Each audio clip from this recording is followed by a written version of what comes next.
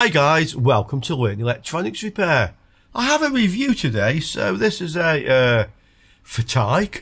FTIKE. I wonder if that's supposed to look a bit like a fluke from a distance. I'm not sure. But what I have here is a 3.5 digit capacitor meter inductor LC meter. 2 nanofarads to 200 microfarads, so it won't read very small capacitors. And 2 millihenries to 20 millihenries, but this might actually be the range, so 2 nanofarads might be the lowest range, and obviously it reads lower than that, yeah, quite probably. So that's what we have. I don't have an inductance meter, so I got this from AliExpress. I wanted to review it. It's something else in my arsenal of equipment, I guess, yeah, for testing things. So let's have a look and let's see how good this is. How useful is a little FTIKE? Yeah. Okay, so we have it. Let's just take it out of the bag. Just remove that. Okay, so there it is. Comes with a couple of testers with crocodile clips on. And yeah, 2000 picofarads or 2 nanofarads is the lowest range, so it will read smaller capacitors than that. This model is the A6243L. It looks like this. Manuals for a few different versions.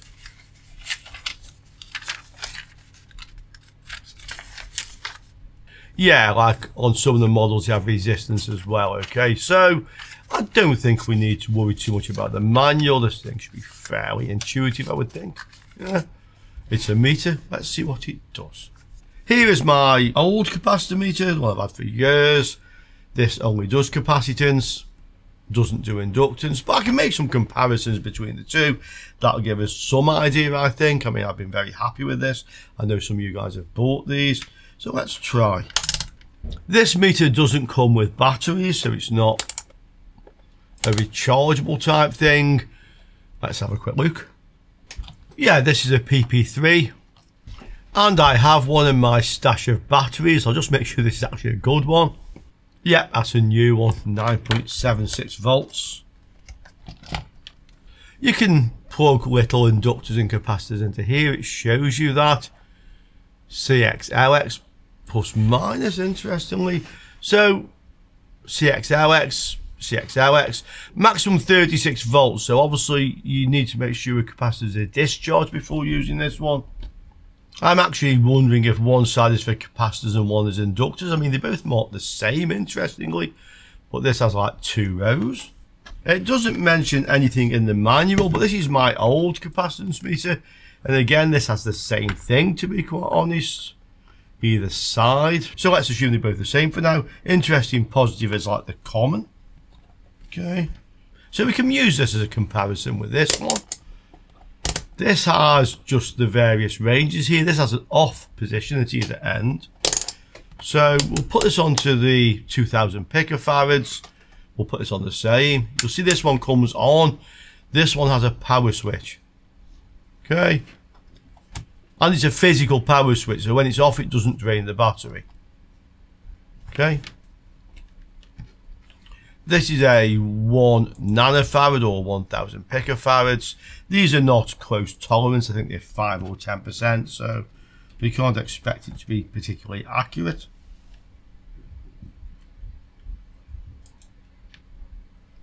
Reads 1044. I'm going to just swap the lead from this side to this side just to see that it is actually the same. Yes, it reads the same. Okay. Put this in my other capacitance meter, which is not calibrated in any way, so we can't say exactly which is the most accurate, but it's reading very similar.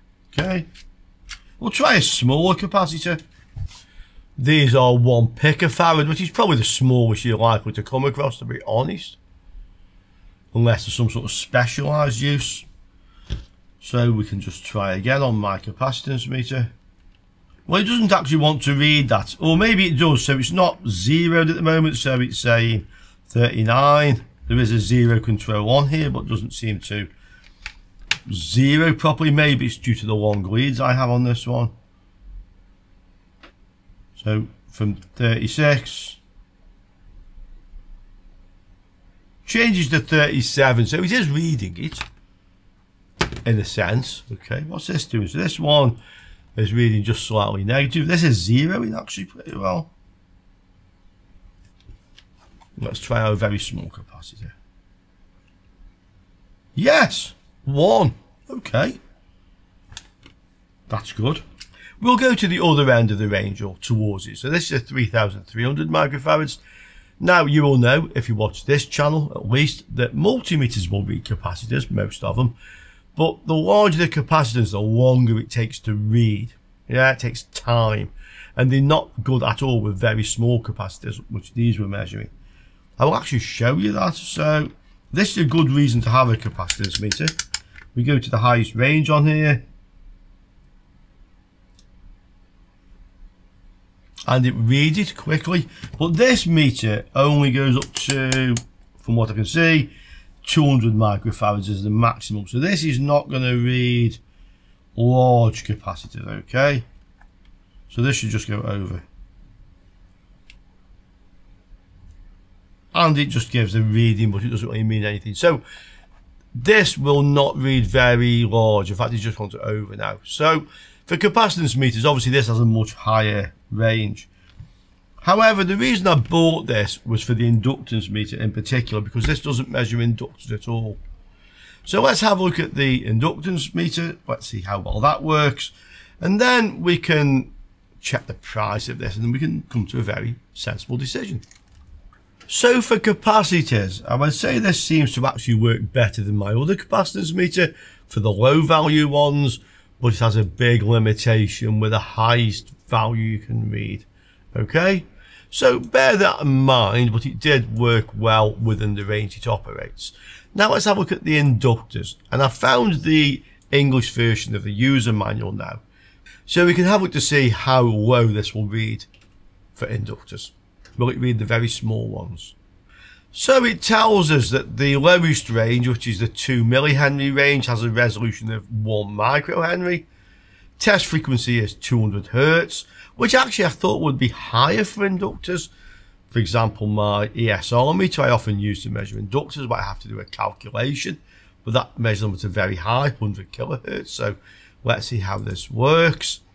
And will it actually read inductors as low as 1 microhenry? I mean, that's the resolution, but I'm not sure that would always mean that it will read down to that value. But hey, let's find out. So I have some of these small inductors and various values, and they are marked.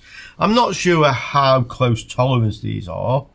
We'll start with the 1 microhenry and see if it will read this. So we'll go to the 2 millihenry range. It does mention in the manual, when reading low resistance, use short leads. Well, these are the leads that came with it. So let's try. I will clip the leads as close to the components as I can, at least. Let's see what it does. So we go into there, and that says 0. Let's just take it off there. Yeah, it reads 0. I do have some chunkier short leads on my ESR meter. Out of interest, let's try them. See if this makes any difference. This one's a bit dodgy, by the way, anyway. Doesn't fit well in my ESR meter. What do we have?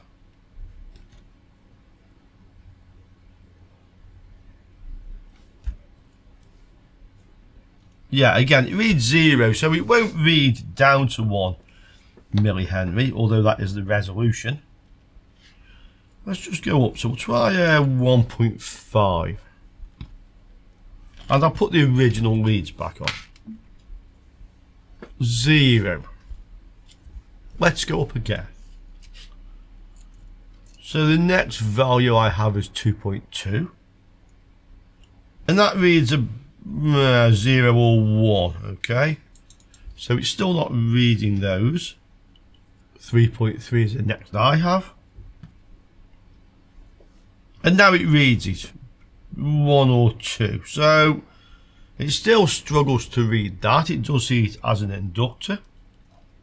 4.7. I knew these would be useful for something when I bought them. Okay. 4, 3, 3, 2, 3.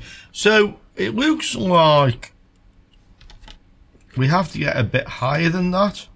Although we're just starting to read these. 6.8. 4 or 5. So it will read these, but it reads low. Okay. We'll skip the 8.2. Let's go straight for the 10 microhenries. And now we're getting a reading which is close. Okay, so 10 microhenries seems to be the smallest it will actually read consistently. We'll go for a factor of 10 now, so 100 microhenries. Yeah, now it's reading these quite accurately. So we can see 10 microhenries is about the minimum. And the largest one of these I have is 1 millihenry, which is 1,000 microhenry. So we're still in the same range. And that's very close, I would say. And these are not exactly close tolerance, I think. So yeah, from 10 microhenries up, this reads fine. I'm not sure if I have any large inductors we can measure that I actually know the value of. Yeah, this one reads 50, but it's not really marked with a reading I can actually decipher. This transformer reads 2.7 millihenries. So I have a transformer here. I don't know what this should read, to be quite honest, but that winding, which is the secondary, reads 20 millihenries. Seems reasonable to me. Primary, it has more turns. You'd expect this to read more.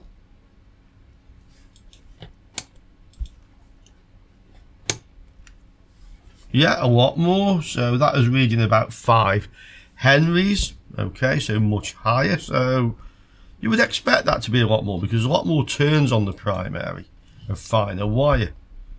Okay. So I would say the inductance meter works well enough. But again, with the limitation, it won't read very small inductors. So you're going to struggle with the little inductors you find on things like motherboards and the VRMs. But there again, to be honest, those inductors don't really fail.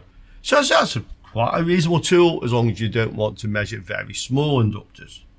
And we can see that this is not an expensive item. So €11.64, that's with VAT, so I got 21% off that, which put this well under €10. Okay, there's actually a capacitance only version if you guys are interested. I can test this one. This is also very cheap, and this one has ranges right up to 20 millifarads. That actually looks to me like another version of the one that I have.